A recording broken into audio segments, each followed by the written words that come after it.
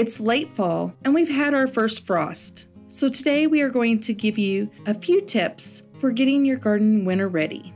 You can see our tomato plants have been zapped by the first frost. So we're going to remove all of our tomato plants in cages.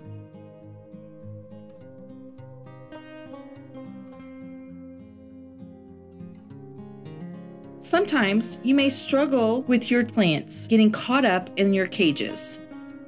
So you can take your clippers and cut all of the vines out.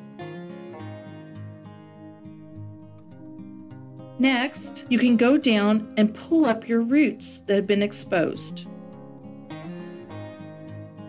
Once your plants have been removed, you'll want to take out all of the ripened tomatoes. That way, you won't have tomatoes growing all over next year. You'll also want to remove the grass and weeds and make sure your garden bed is nice and clean. After your bed is all cleared out, then you're going to want to add some compost to your bed and spread it all around. You also want to cover your garden to suppress any weeds that grow in the early spring and kill the grass that might invade your beds.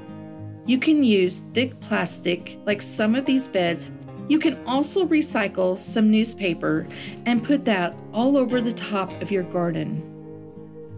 After your newspaper is spread out, you can place some thick cardboard that will weigh the paper down. And then you can put some heavy bricks or cement blocks to keep the cardboard and paper from blowing away. This will winterproof your garden and kickstart your spring when you plant your cool weather spring crops.